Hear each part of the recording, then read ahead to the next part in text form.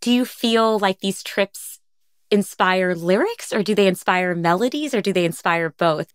It's different every time, I think, and you can't really go in with like a preconceived selfish want, you know, you're gonna get what you get. And like the day after my guided trip, I was laying here on the bed, and so what's cool is you trip to this playlist that's been curated by these scientists, and these songs, and they're songs from all over the world.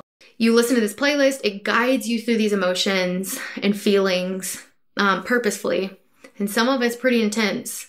And then as you kind of are coming out of your experience, you are resonating with these like massive feelings of gratitude and warmth. And the music that I heard, I've never heard music like that in my life. Like you feel it in your bones, like your cells. You're just like, it's running through you in a way that I've never experienced before.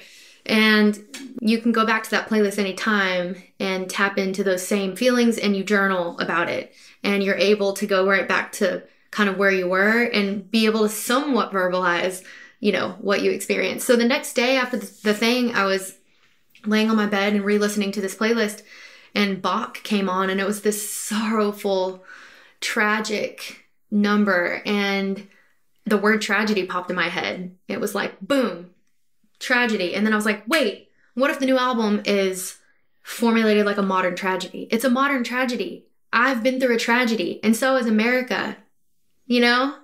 And from there, it was just like just off the rails. Like, boom, boom, boom, songs, album title, concept, visuals, like all of it. It was crazy.